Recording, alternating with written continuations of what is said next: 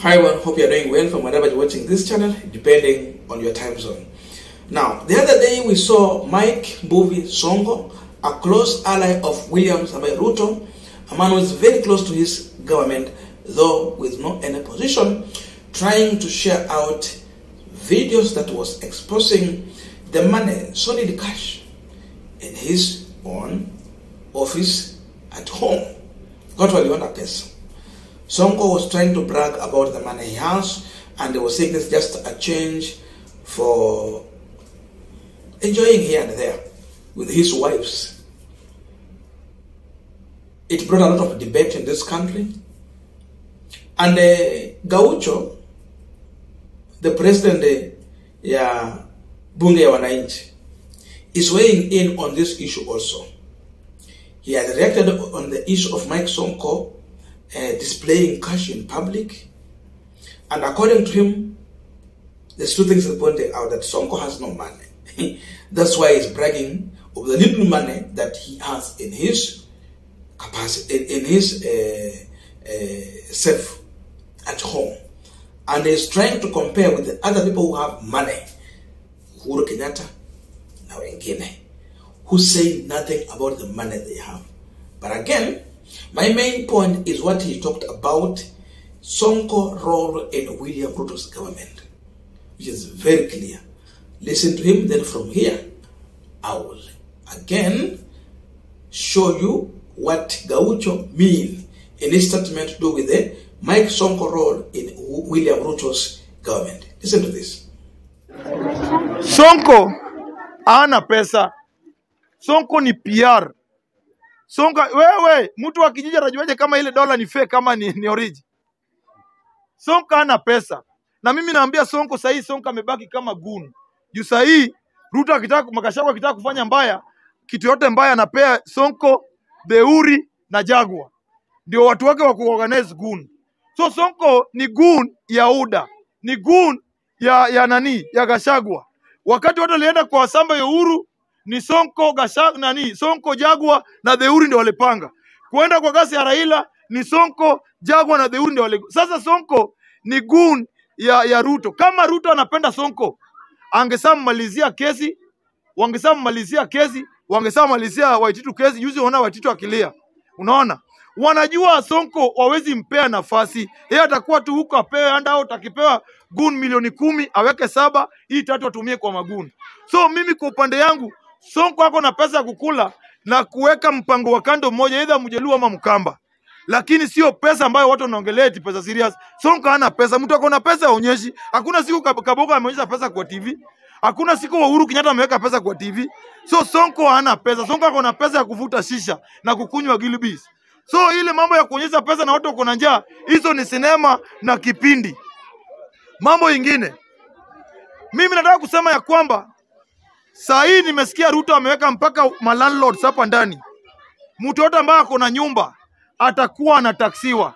Mimi nimeshukuru William Ruto kwa hiyo, kwa sababu wale wako na... Now, to confirm what Gaucho is talking about, the goonism work that has been assigned to Mike Mbuvi Sonko, it is better you listen to this clip. It's an old clip we have shared here severally, but again it explains better what Gaucho is talking about for you to understand him better.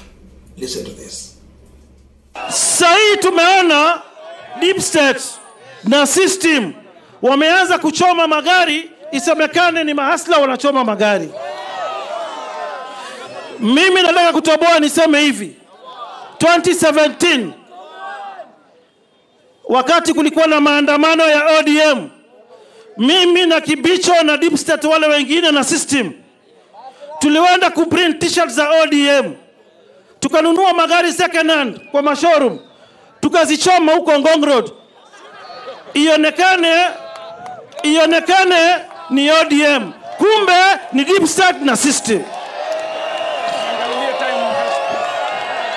Muache kuharibia Hustler Nation. Now we are continuing the panel discussion, but just a quick request to those who are watching and you have not subscribed, please consider subscribing. To the returning subscribers, I must say thank you so much. And again, to all our viewers, please give this video a thumbs up. Thank you so much, and back to this discussion. Now, it is very clear, Mike Sonko started revealing what they were doing in Jubilee government towards the NASA coalition during that time. All the bad things that they were doing, and again, what they were doing too, before NASA, there was the coalition. So you dress goons in ODM t-shirt. Wanaenda kubrand. T-shirt zao wanavaa. Wananunua magari, wanaanza kuchoma kwa barabara. Then you start putting it on an ODM party that is peaceful. Put blame on them, then unleash goons. Use police to arrest and do all that other heinous act. That was Mike Sonko. He was revealing this because Sonko walikosana na Uhuru Kenyatta. Uhusiano wao ukakatika. Akaanza kusema mambo alikuwa anafanya. The question is, who was leading the operations in the Jubilee Party during that tenure of Uhuru Kenyatta in government? Because we have to understand that very clear. It was not Uhuru Kenyatta who was leading operations. The man who was sitting right at the headquarters of Jubilee Party, it was none other than William Samoei Ruto. That time he was the deputy party leader of Jubilee Party, and of course, deputy party leader of Jubilee Coalition. So he was the man who was running the operation of the party. Anything to touching on politics, it was well organized by one William Samoei Ruto. So what Mike Sonko was talking about, it will touch on Uhuru Kenyatta because Uhuru was the president. But the real man who was organizing on how such a Gunism act would happen, it was William Ruto. Kwa hiyo serikali. So Sonko was exposing Uhuru, but the real man behind this, it was William Ruto.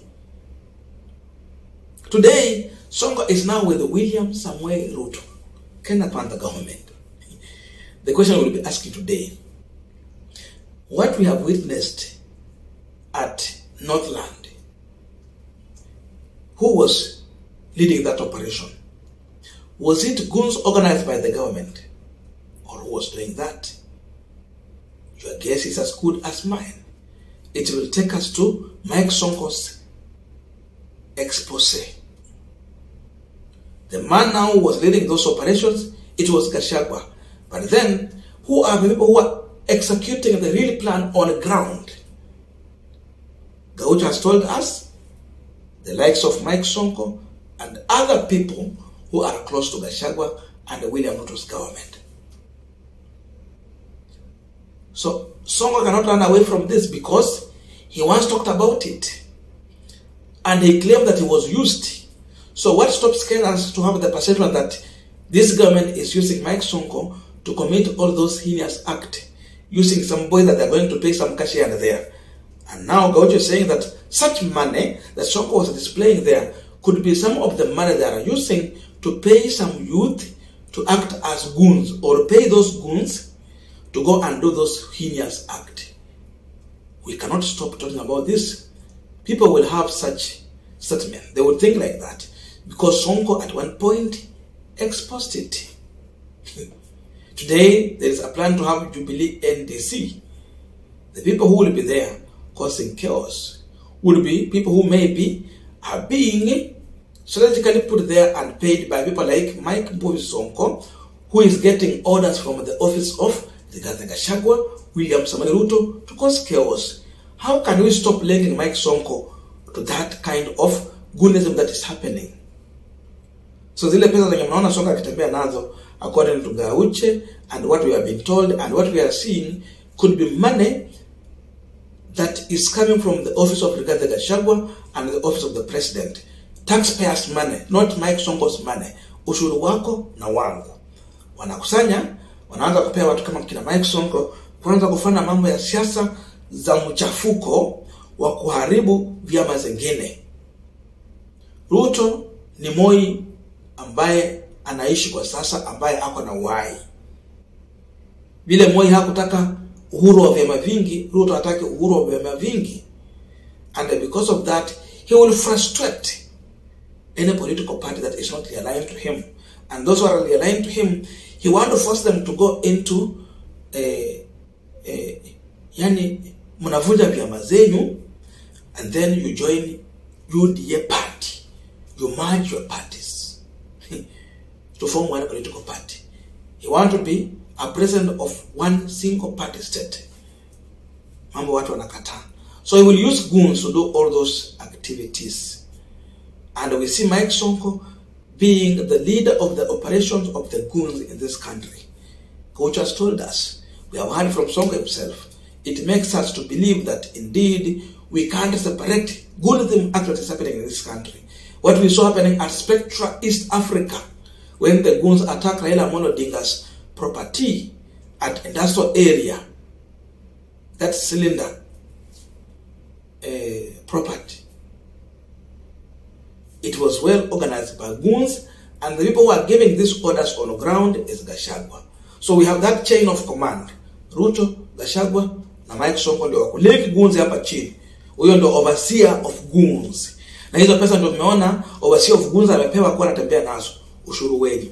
I don't know your views, but the statement from Gaucho is convincing and it's making sense, and that's my view. I agree with that statement.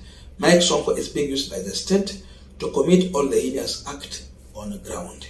Let us meet at the comment section for continuation of this conversation.